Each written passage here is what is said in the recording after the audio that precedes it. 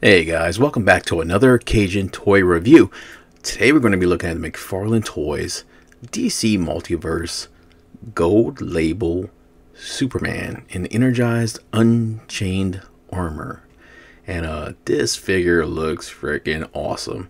This is a variant, this is a repaint, and historically I'm not a fan of these, but compared to the original, this is closer, in my opinion, to the comic presentation that I saw. And in pictures and for the previews and stuff, it didn't look very exciting and or interesting to me, but in hand and actually looking at it up close, this figure looks pretty damn cool. So I'm pretty excited about it. It's kind of night and day for the way I felt about the Azrael Batman, but this looks freaking sick, and I'm excited to open it and talk about it, guys. So let's get into it. So this is a gold label exclusive, so it won't be at all stores. I think this actually might be a Walmart exclusive. This is where I got it. I got it with the Azrael Batman, which I know is a Walmart exclusive. But yeah, same packaging you always see. Of course, we got that gold label on there, letting you know that this is a special figure. So Superman on the bottom doesn't really tell you too much else about what makes this unique. Or if you, on the side, we got that open shot with really nothing, just a Superman on there. On this side, we have the Superman Energized Unchained armor, and on the back, we got a bigger shot of Superman looking badass, looking kind of like the guy or some kind of anime-esque character and stuff like that.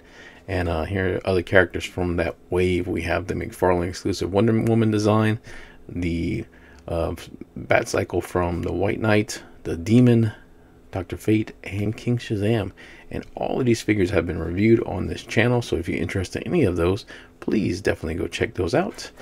UPC on the bottom for you guys, always in the shots at the end if you need it. But nothing else really to say, so let's go ahead and open this up and check out our Superman Energized Unchained armor. And we're looking at the Superman Unchained armor. This figure looks freaking awesome. This is, man, I was pleasantly surprised about how much I like this figure and how awesome it looks. There's lots of detail here. The stuff that I thought I was not gonna like, the yellow highlights and stuff on it, which I saw in the pictures, I thought didn't look great, looks fantastic. This figure just looks sick. I don't know, and like compared to the original, you can see here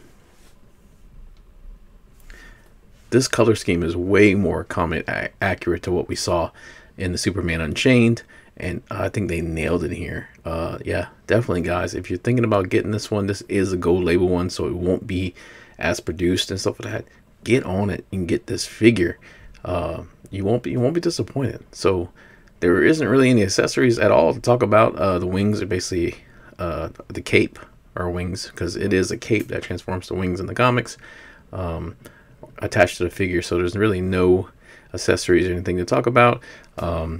This is a DC stand. It's not, it doesn't come with the stand. The figure stands pretty solid on its own, but let's go ahead and take them off and take a look.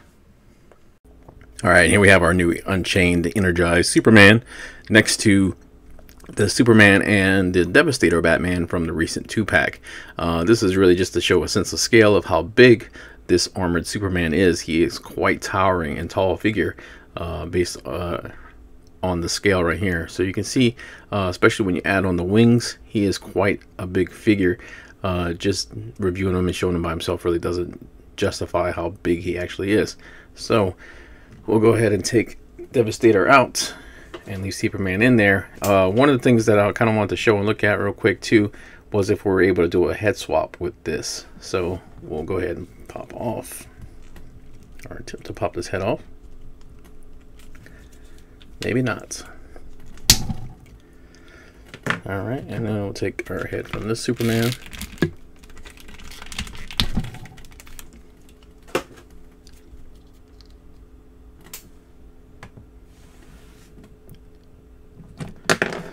And yeah, the pull peg didn't come out, so I'm just gonna have to put it on there and fix it. But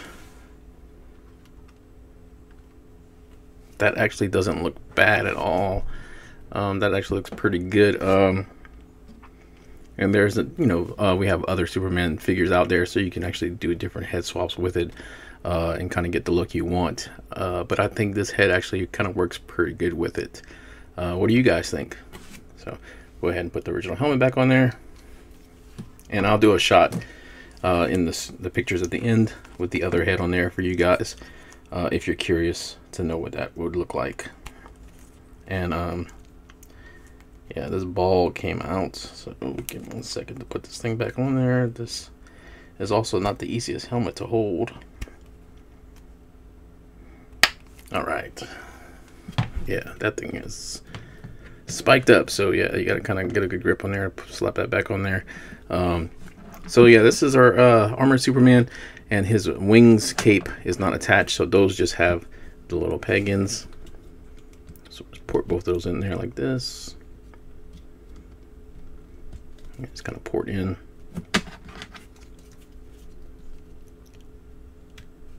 All right, and you kind of get a full range, however you want to put them with there. They got full 360 almost like that, and that is our figure. And looks really awesome. This is actually, like I said, a lot better than I thought. I think this looks light years better than the previous painted version and stuff like that. So for a gold label variant and stuff like that, this is actually like probably my favorite so far. This looks dope. So let's kind of look at some of the detail on this guy. I love the color scheme, the metal on this guy. There is a little bit of marbleization on the wings and stuff that we see and stuff like that, but it doesn't look bad because honestly it's kind of throughout the figure, and it kind of looks like it belongs, like this really powerful metal that's just swirling with energy and stuff. The yellow is supposed to represent like the crackles of energy and stuff like that, but it looks really, really good. And it's not an even paint, even though it looks like it is. It's not all the same throughout. You can kind of see on the legs a little bit that we have a couple different spots where it's not perfect. And that could be just maybe the painted on mine, but like the toes aren't the same. The fronts of the ankles right here, I mean the front, the shins aren't the same. This line is different. They don't have a straight line right there. So I think it looks pretty good. But as for paint, I love the helmet on this guy. I think this looks freaking awesome. This looks like something out of an anime. Love the eyes on there. Kind of see where I wish this was blackened out a little bit more. It would give a little bit more detail. But for what it is, it looks sick.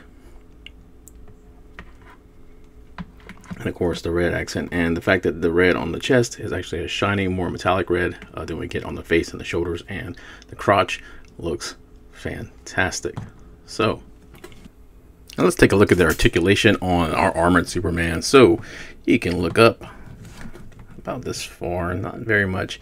I wish it was a lot more for flying poses and stuff like that. That would be really awesome, but very limited. Up, down, we get a bit more.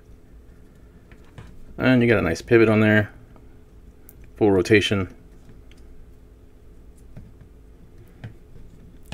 You got full arm rotation, which is not blocked at all by these shoulder pads, which it looked like it might be, but we don't. And they got that butterfly joint in there.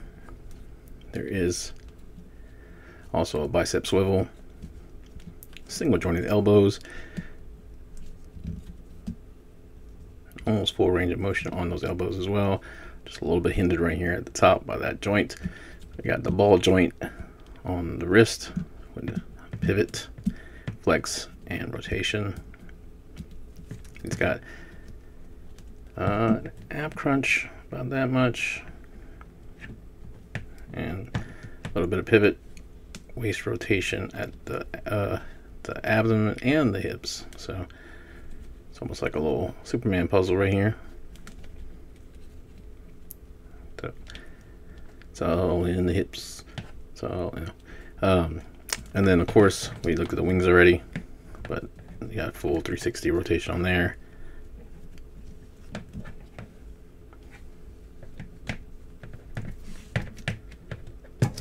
Oh, and they're out, but yeah. And there it gets split all the way. Look at Superman go. All right. Kick about this high, which is actually pretty damn good. Got double jointed knees. Can almost kick his own ass. Touch his own wings for sure. And there is no boot cut or anything like that.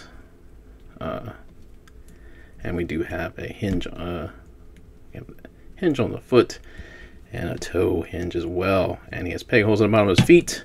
And he stands pretty damn well. He's, like I said, he's pretty solid and tall. Just kind of get that legs right, and there you go. So that is our figure. I think this figure is pretty awesome, guys. I recommend it. I truly do. I wish it came with maybe additional hands or something like that, some fists. But it is a repaint. It is a variant. It is a gold label variant. But it's a really solid one with this paint job on there, guys. So I think it looks dope. I'll give it a thumbs up. What do you guys think? Put it in the comments. If you like this video, leave a like. Check out our other content, and consider subscribing if you hadn't already.